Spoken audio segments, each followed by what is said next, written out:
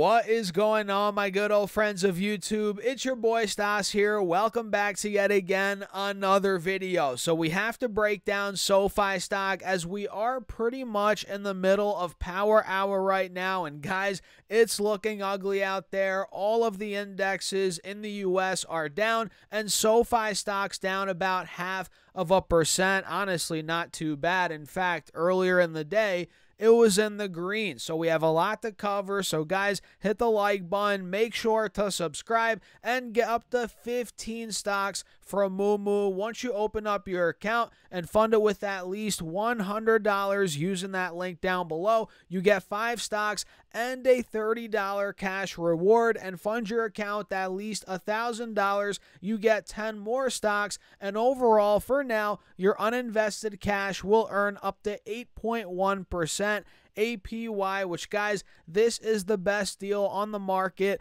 right now. So again, check out the link down below or go to stasurfs.com/Moomoo. And with that being said, cheers. Let's get right into the video. So we're about halfway through power hour right now. And like I said, guys, it's a bloodbath pretty much. Today is not good at all, especially for the indexes and the NASDAQ, which we'll talk about later in the video. And really, no stocks out there on my watch list except for Roblox and Warner Brothers Discovery.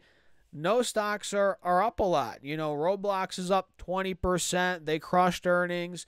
Warner Brothers is up 5%. Not that much. And pretty much everything else is either flat, slightly green, or massively in the red. And Sofi is down about 0.7% right now, 7 cents in the red, and it's at $11.15. And you guys can see, if I zoom in a little bit on the intraday, it's been a rocky day. It's been volatile, to say the least. You know, we opened up at around 11.20, got down at 10.90, popped right back up to 11.20, 11.30 actually, which was, looks like the high from the pre-market. And then we chopped around in that range pretty much all day. You know, $11 as support, $11.30 as resistance. We went up and down in that range many times today, and we're actually still pretty much smack dab in the middle of that range. If I get the channel tool out, you guys can see. So if we get direction above 11.30, whether it's later today, which I doubt, we only have 30 minutes left, or at some point tomorrow, if we get a push towards 11.30 and we break out of there, that would signal more upside, at least in the short term. That's kind of what I'm thinking. Maybe for a move back towards the highs from yesterday. You know, we hit 11.50 yesterday. Maybe that point breaks. We go back to $12 where the stock was after earnings. But yeah, we got to get that push past 11.30. So I'm going to set my first alert now at $11.30. Mark is at or above, and I'll do another one at $11, maybe flat. Yeah, we'll do that. Mark is at or below, just in case we fall through this channel, which again, we've been trading between 11 to 11.30 all day today.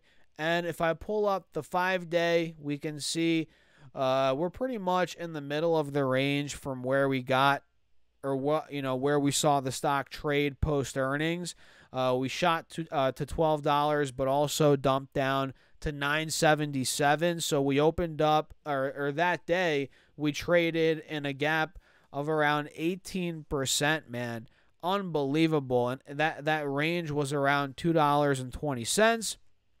And we're pretty much right in the middle, more towards the upper end of that range as we're over $11. So that's a good sign overall for the bulls.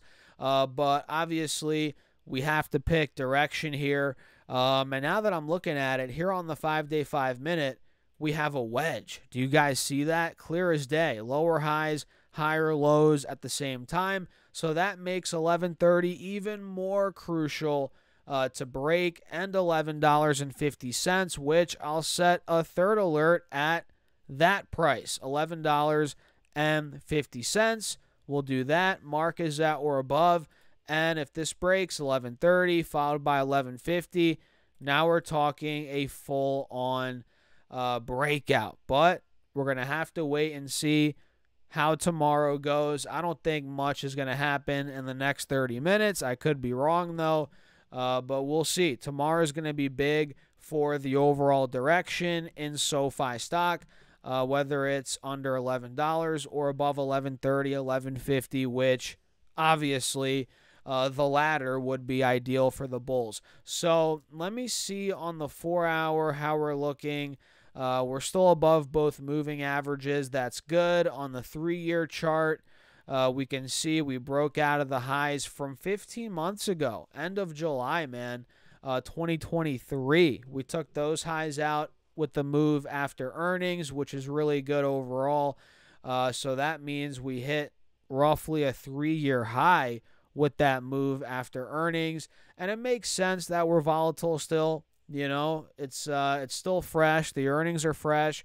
The stock is still digesting the earnings, and over the coming days, which is why I covered these levels and I set my alerts, we're going to start getting direction over the next couple of days. So we have to wait for it, guys.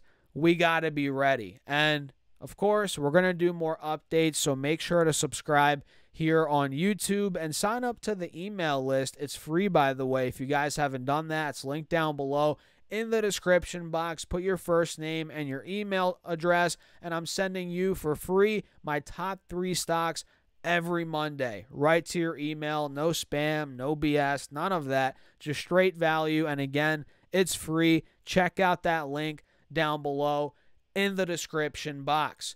So yeah, man, that's what I'm looking at in the short term. I'm glad I caught the wedge here on the 5-day. That's going to be very important. And to be honest, man, SoFi is holding up very well considering how volatile of a day we're noticing or seeing today and how much red overall there is. I mean, for Pete's sake, guys, the VIX is up over 10%. Earlier, it was up even more.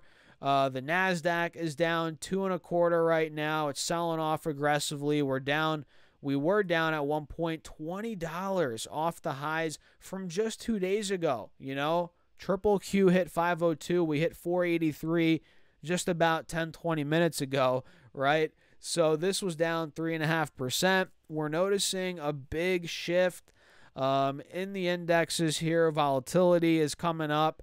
And, you know, it's uncertain times. We're getting earnings out of big tech. The election's coming up in a week in the U.S. That's insane. It came up so fast, guys.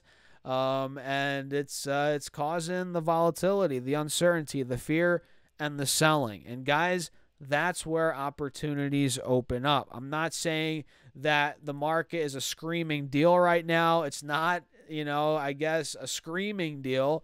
But, you know, if you're dollar cost averaging, it's not bad. If you're buying over time, it's not bad. And there are some stocks out there that are decent values right now, which we've covered before on the channel. But overall, man, if you have a long-term mentality during volatile, uncertain times, just buy and forget about it, man. If you're in the stock market for years, you're going to be fine. You know, take advantage of the volatility, trade, make some money, and just keep buying in your long term. You know, that's what I've been doing, and it's worked over time. And I have a long, long time horizon, man, as I'm sure a lot of you guys do as well. So what do you all think? Let me know your thoughts in the comments. Run the likes up. Make sure to subscribe. Do all of that good stuff. And by the way, shout out to everybody that's joined the Patreon. I appreciate all of the support on there. As always, I'm actually building out a portfolio to show you how to build a portfolio from scratch. Well, it's not at $0 anymore. It was when I started it on Patreon. Now we're pushing, you know, a nice account size. Let's just say that, man, as we've built it over time. And the goal with that was to show you guys how to build a portfolio with not much money per week. We started off with $50 a week, bumped it to $100. You know, I put some lump sums in there, $1,000 here, $750 here. Now it's what? I think $125 a week, and we've been building it up for about two years almost now, guys. And their returns are pretty good. We're crushing it. Stocks are crushing it in that portfolio. So check it out. If you guys are interested, link down below or go to stocksurfest.com/Patreon. And with that being said, cheers. I'll catch you all in the next video.